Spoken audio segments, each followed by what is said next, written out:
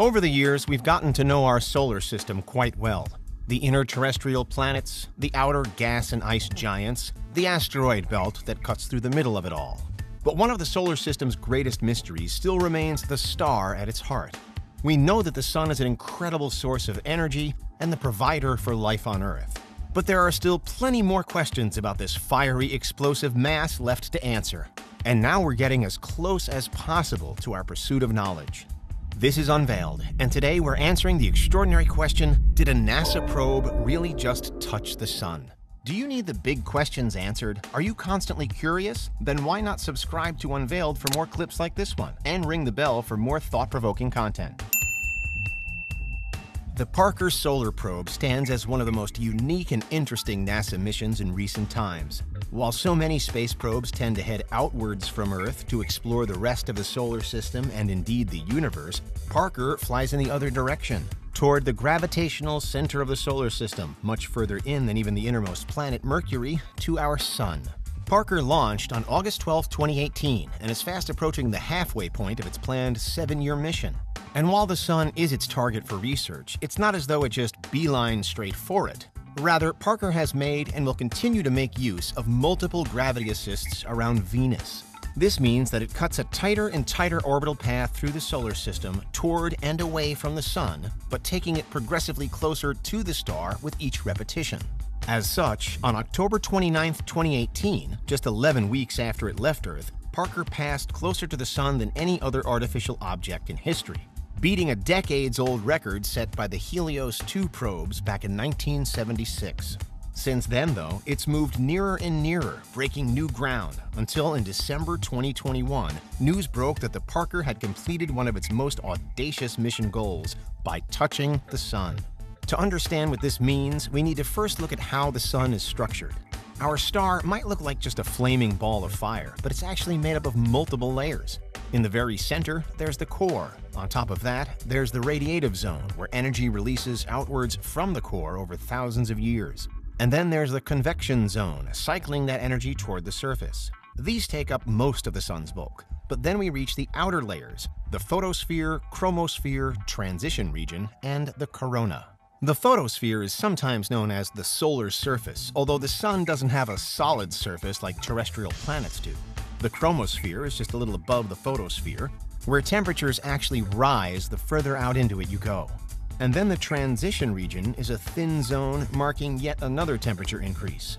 Finally, the corona encases it all, a wispy but blistering outer layer of atmosphere, with temperatures now hitting around 900,000 degrees Fahrenheit.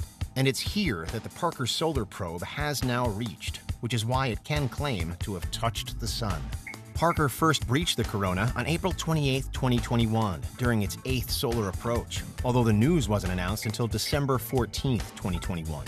According to NASA, the probe flew through the Sun's upper atmosphere, the corona, and sampled particles and magnetic fields. The agency has also described this feat as a monumental moment and one giant leap for solar science. It represents such an important breakthrough because until now, we've only ever been able to study the Sun from afar. But thanks to this mission, we're starting to gather first-hand data from the star itself. And indeed, the corona isn't even visible to us under usual conditions, although we know it's there. So Parker is truly lifting a veil of mystery on that front. As far as findings go, it's still early days. Parker only spent a few hours in the corona on this, its first visit, and there hasn't yet been anything like a huge revelation of brand new science to make us look at the Sun in a totally different way. But scientists do expect to gradually gather more information over the coming months. Upon announcing Parker's latest milestone, one Thomas Zurbuchen, the Associate Administrator for the Science Mission Directorate at NASA HQ in Washington, said that not only would Parker, quote, provide us with deeper insights into our Sun's evolution, but that it would also, quote, teach us more about the stars and the rest of the universe. One thing that's already been readdressed is the Alfvén critical surface, which is the boundary between the corona and the rest of the solar system.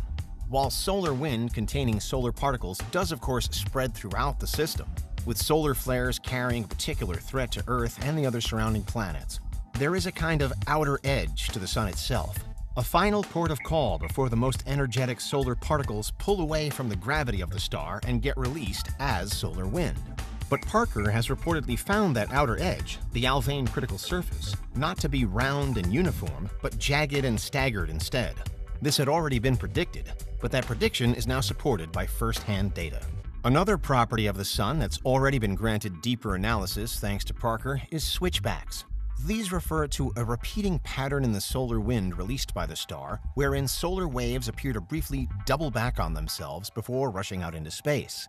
This results in a steady, zigzagging ripple effect, and scientists still aren't wholly sure why the Sun releases in this way. It was Parker that first provided any direct evidence of them during an early flyby of the Sun in 2019, from which point our star, in our minds, has been imbued with a kind of pulsing rhythm. It clearly isn't a random pattern, so there has to be a reason for it, but the debate continues as to what that reason is. Parker's more recent contribution is to seemingly discover that switchbacks originate much closer to the solar surface than originally suspected, at a much lower level of the solar atmosphere. In this case, as with so much about how the Sun works, we're really only just beginning along the road to solar enlightenment. On a basic level, we've understood for centuries that this shining ball of light in our sky is also our life giver, a spectacular celestial entity that floods out energy, a tiny fraction of which manages to travel the 93 million miles between us and it, to reach whichever side of Earth happens to be facing it at the time. But while we have staged various missions in the past to get to know the Sun better, the Parker Solar Probe is breaking new ground over and over again. In April 2021, when Parker first reached the corona, it was still some 8.1 million miles away from the solar surface itself. It has since passed even closer to that, to within 6 million miles. But over the coming years, as the probe continues to orbit the Sun, that distance is predicted to be cut again to just 3.8 million miles by the time of its closest approach and mission end in 2025.